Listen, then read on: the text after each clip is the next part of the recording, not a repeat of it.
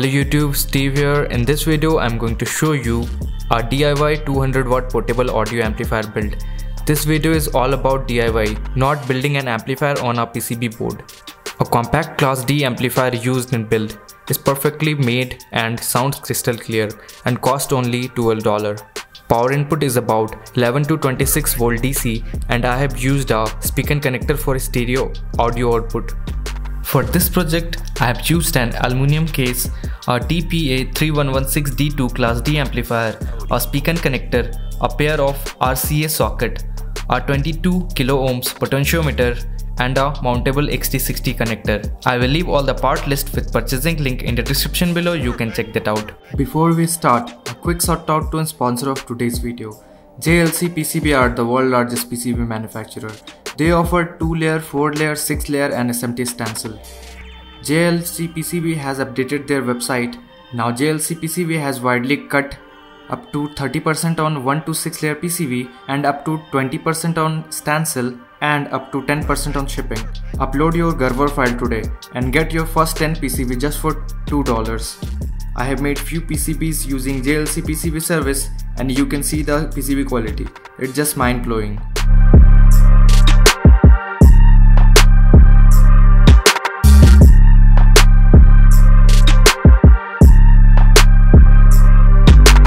Perfect.